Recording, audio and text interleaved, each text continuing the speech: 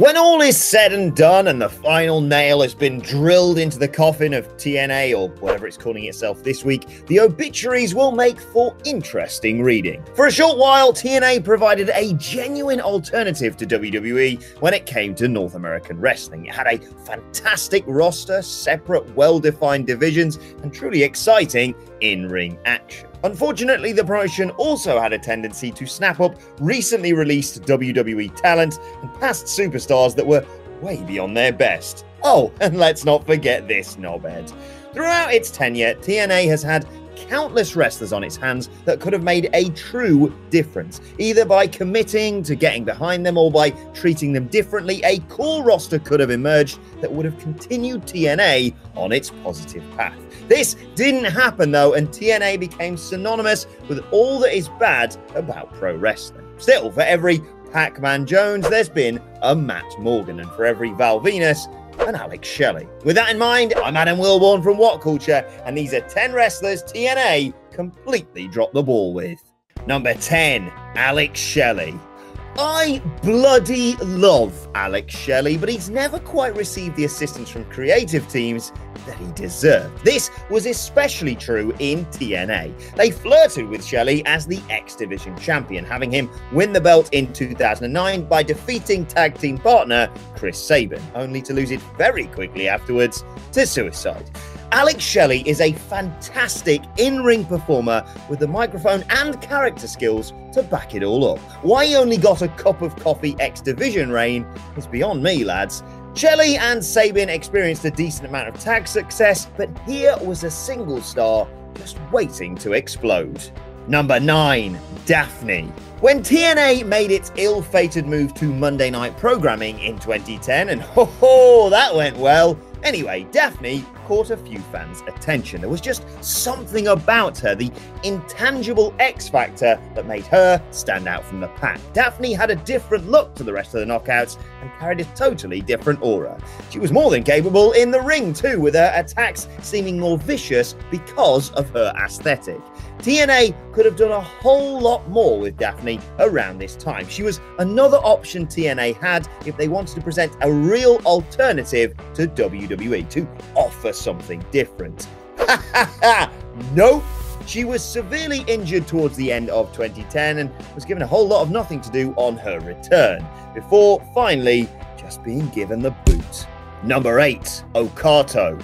Right, so my therapist has told me not to get wound up about these sorts of things, but how do you f*** up Kazuchika Okada? One of the best wrestlers in the world today, a multiple-time IWGP Heavyweight Champion, and a man who makes Michael Sidgwick feel things he just doesn't quite understand.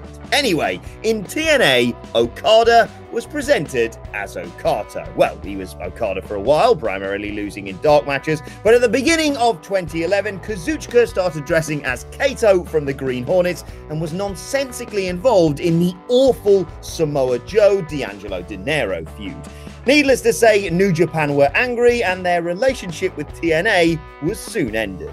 A year after returning to New Japan, Okada defeated Hiroshi Tanahashi for his first IWGP Heavyweight Championship. Figures. Number 7, Mr. Anderson. Whilst it might go against the entire point of this list to include a former TNA champion and someone who is expected to get a rocket up the arse from WWE, I still think our point can be made. Mr. Anderson was a strange talent, a Marmite performer in professional wrestling, to say the very least. He was capable of producing fantastic matches, and when he was on his game on the microphone, he was as good as anyone in the company.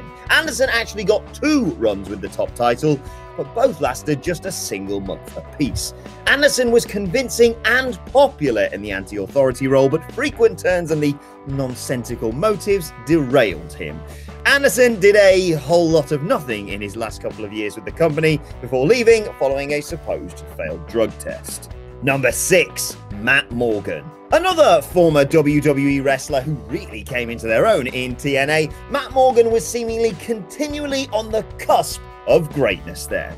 He was an easy-moving big man who could give promos for days and had unreal strength. Despite teasing it on so many occasions, TNA just refused to pull the trigger on Morgan as a monster heel champion or high-energy babyface champion. In his 6 years with the company, Morgan didn't win a single championship, and his story arc seemed stuck on team with other singles wrestler, split up, feuds.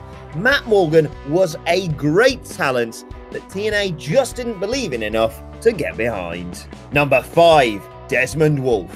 Whenever Desmond Wolfe's name comes up in the same subject as ball dropping, many are quick to jump and point at Wolfe's injury issues that eventually, of course, led to his release and retirement. I would argue, however, that TNA had long since messed up what they had with former and current Nigel McGuinness. They seemed to do everything right to begin with.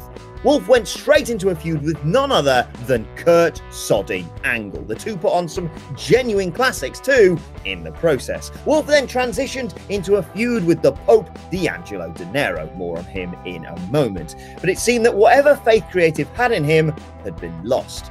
This was all but confirmed when it was clear that Ric Flair was putting together a new Four Horsemen-esque group, and Wolfe was the only individual to fail to qualify. Instead of leading to a hot feud against the newly formed heel faction, Wolfe started a team with Magnus. The team had promise, but Wolfe was forever tainted in TNA's eyes. Oh, and Desmond Wolfe was also the unlucky recipient of TNA's complete unwillingness to listen to their fans. A championship ranking system was installed, allowing fans to vote on who would get TNA World Championship shots. Ahead of such assumedly popular names as Kurt Angle, Jeff Hardy, AJ Styles, and Sting, Wolfe led the poll from start to finish. His title shot came, but it was over in a flash. Number 4. D'Angelo Dinero. At the same time as things started floundering for Desmond Wolfe, they started exploding for the former Elijah Burke, D'Angelo Dinero. The Pope was on fire, seemingly transforming overnight from a heel feuding with Suicide to the most on-fire babyface on the entire roster. Pope's congregation was growing quicker than Pope could print money, all of which led to a feud with AJ Styles over the TNA World Heavyweight Championship. Dinero defied the odds to get into the match, and everything seemed set for him to win the belt at Lockdown 2010. As it was, Styles won the match, and that was that for Pope. He would turn heel later in the year, going on to have ridiculous stories with Samoa Joe and Brother Devon, and just became another hot talent simply left by the wayside. Number 3. Jay Lethal. The same as many other names on this list, TNA flirted with the idea of truly getting behind Jay Lethal, but ended up being too afraid to properly pull the trigger. Lethal would go from big story to nothing, to big story to, nothing again. He was stuck doing an impersonation gimmick for the most part, a state of affairs that he somehow still managed to turn into gold. If you wanted an example of a truly effective way to book a pro wrestler, look no further than Ring of Honor's treatment of Lethal. The company made a conscious decision early on to get behind him and give him a sustained push, which led to him becoming a dominant world champion and one of the best wrestlers in the world. I'll bet he still does a sweet Ric Flair impression though, eh? Number 2. Generation Me.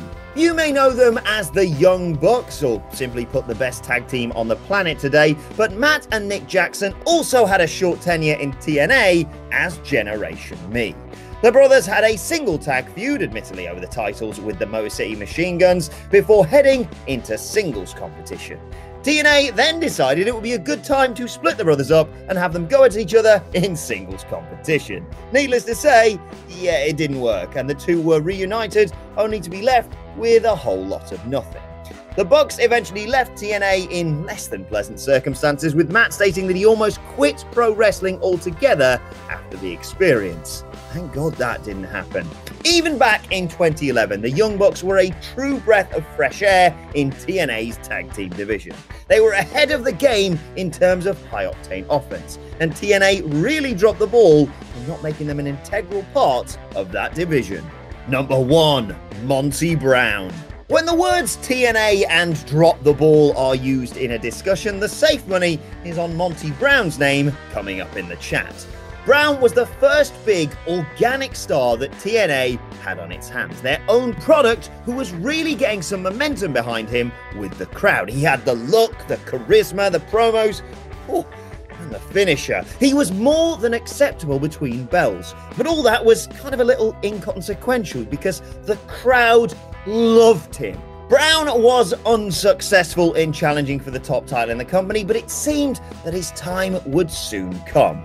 Well, anyone believing that needed to head back to the drawing board, as Monty Brown decided that the best way to deal with his lack of title shots was to cozy up to the champion, Jeff bloody Jarrett. Yeah, TNA did to Monty Brown what it truly does best. Turned him heel for no sodding reason, killing his momentum dead in the process. Also, the irony of TNA dropping the ball when it comes to a former American football player is really not lost on me. And that's our list. Did we miss any out? Let us know in the comment section below, and don't forget to like, share, and subscribe. And subscribe to What Culture Wrestling on either iTunes, Spotify, wherever you get your podcasts from, for daily wrestling podcasts. Plus, you can check out some more recent videos here. Thanks for watching. I've been Adam from What Culture, and I'll see you soon.